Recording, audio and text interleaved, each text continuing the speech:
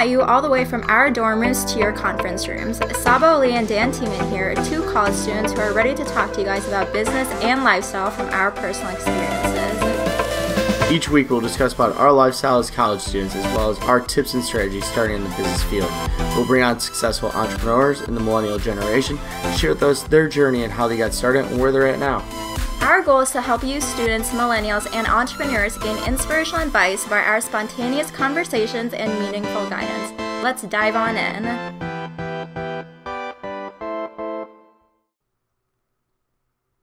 What's going on, everyone? Welcome to episode 29 of Dorm Rooms to Conference Rooms. And as always, I have Sabah here. And Sabah, how are you doing? I am doing great. This week has been amazing, and I'm so excited to talk about it today. Yeah, guys. So Sabah has been promoting her book like crazy through Facebook, Twitter, Instagram, the podcast, other podcasts, just everything. She's been, all over the place, jumping on different things in order to promote her book and get it all out there.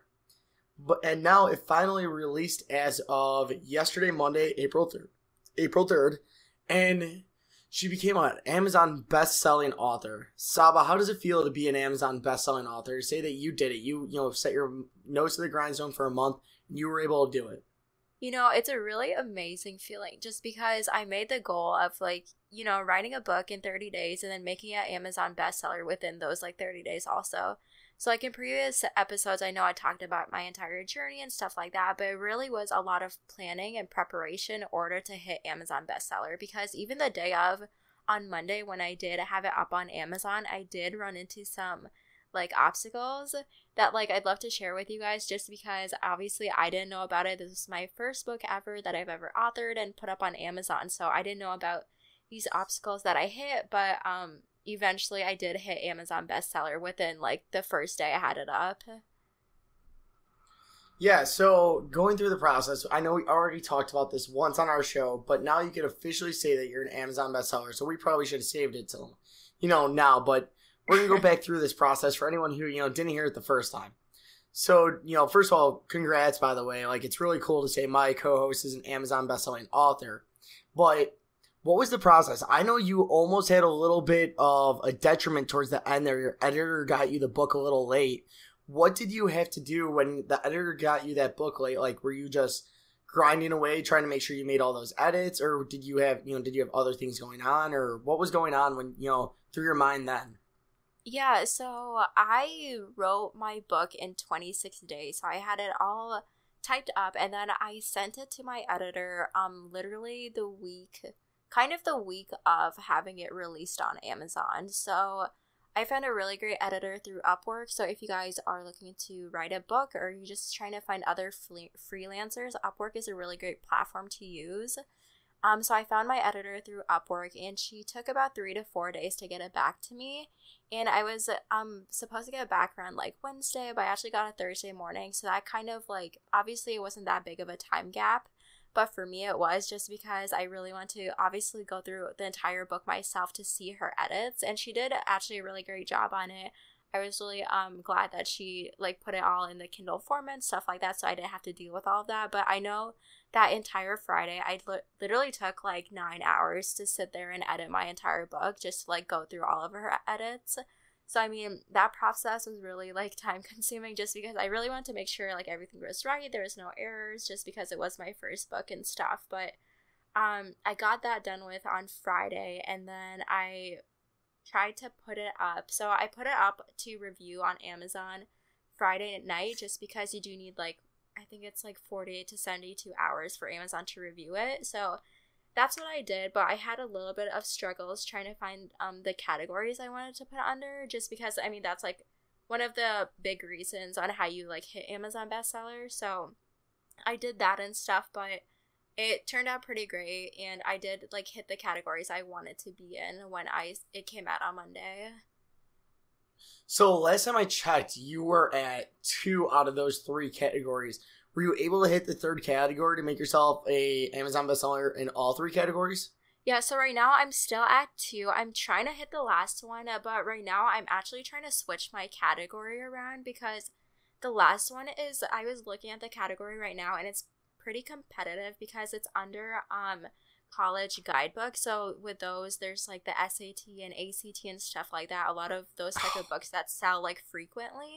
So I'm trying to switch around just so I can put it into a category that fits my book a little bit better. Because that category I didn't pick to be in that one. Amazon just put me in that one. So I'm trying to switch it up right now, but I'm at 2 out of 3, which is pretty good, I think. Yeah, no, definitely. That's awesome hitting 2 of those out of the 3. I know you had some problems too when it came to the categories. So these are all things that, our listeners might encounter as they write their books. But what did you have to do? You hit like some sort of problem. I saw your Facebook Live about it. I don't exactly have knowledge on the problem, but it had to do with the categories and buying the books or something like that, I believe. Yeah, so I want to be in specific categories just so it suit my book better, so people could find it better and stuff like that. So actually I told everybody that I had it up like on Amazon on Monday, but my actual review went through Friday overnight, so it's actually up on Amazon Saturday, but I didn't do like the entire push and stuff until Monday just because that was my actual launch date. So if you guys are like listening to this, it was actually up before then. But the thing that I didn't know was to get the best-selling categories to show up on your page, you need to have at least one sale, and it takes about like 24 to 48 hours for the categories to show up. So I didn't know that. So obviously my first sale was on Monday, so that's why I couldn't see the actual categories.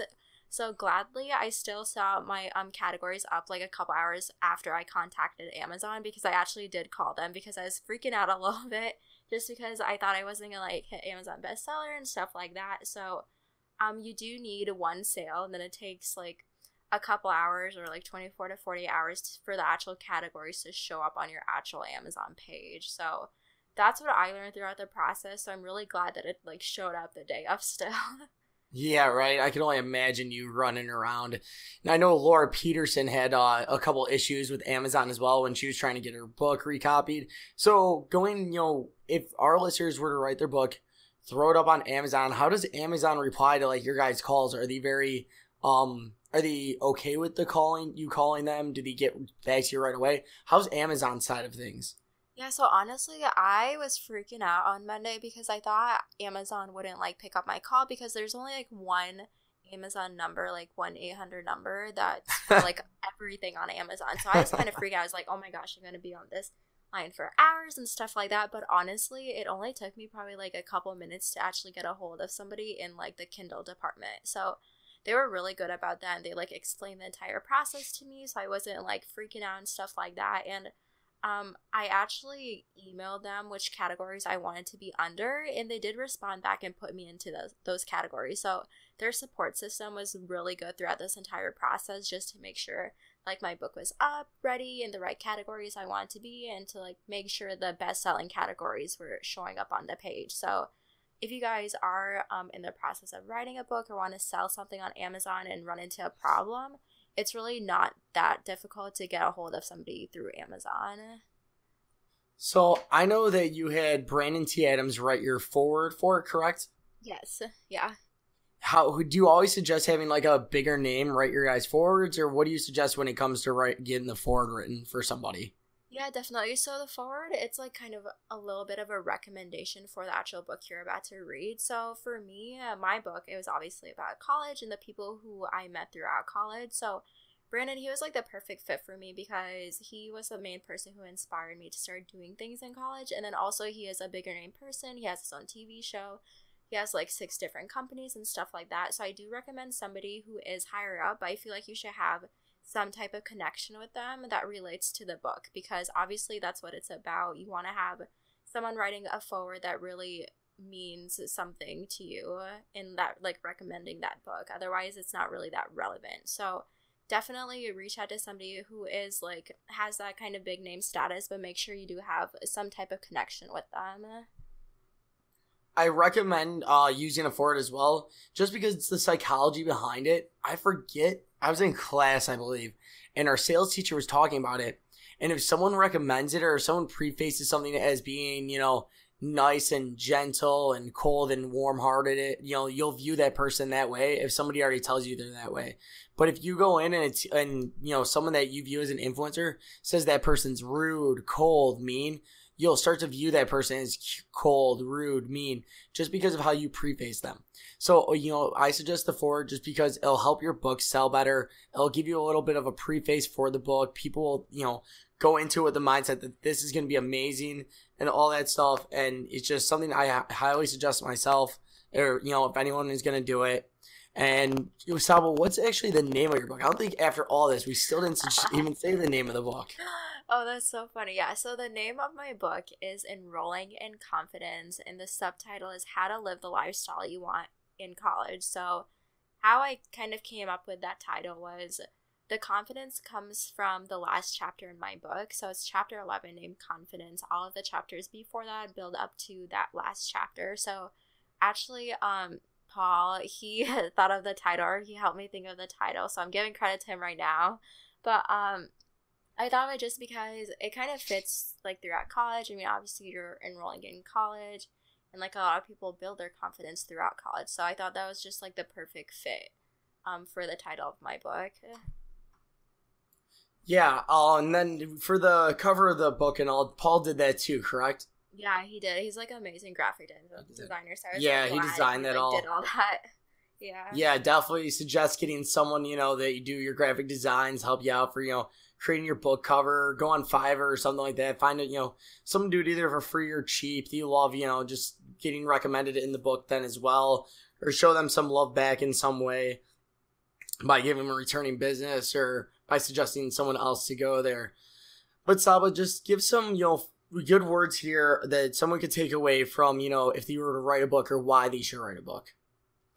Yeah, so if you guys are like thinking about writing a book, I highly recommend to do so and to really put like a time frame in when you want to finish it. So for me, obviously I did 30 days. That might be a stretch for a lot of people just because I know they're busy. So maybe like make a time for like 3 months or something to really just sit down and write a book, because I know for me that was one of my 2017 goals, and here I'm achieving it right now. So, I mean, if you guys are thinking about writing a book, it's not that scary. I broke it down, like what I said in previous podcasts. I broke it down kind of just like blogs. I wrote it on the daily, so it wasn't really that much work if you really stretch it out between like weeks and months and stuff like that, because it's just like a really rewarding process to really just look back and be like, oh my gosh, it's up on Amazon and I wrote that book. Like, it's just so cool to say like, oh my gosh, I'm an author, So definitely if you're thinking about it, I highly recommend to do so. Yeah, no, guys, definitely check out her book on Amazon, Enrolling in Confidence. You can find both of us at dr2cr, or you can, it's dr2cr.com, or you guys can find us separately at sabahali.com and danieltieman.com. But Sabah, you already gave us such great words on why to write a book and how you were able to achieve such greatness while writing it. Give us some good closing statements here.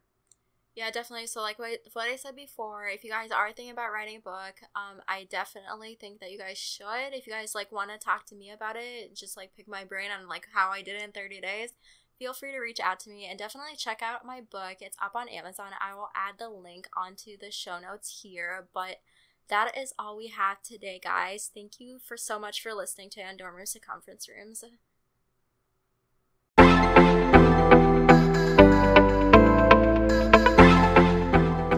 Thank you for listening to this week's episode of Dorm Rooms and Conference Rooms. Don't forget to subscribe. Also, if you haven't joined our accelerator program yet, you can find that at livetogrind.com/college, where we connect you with today's latest influencers and experts in their fields.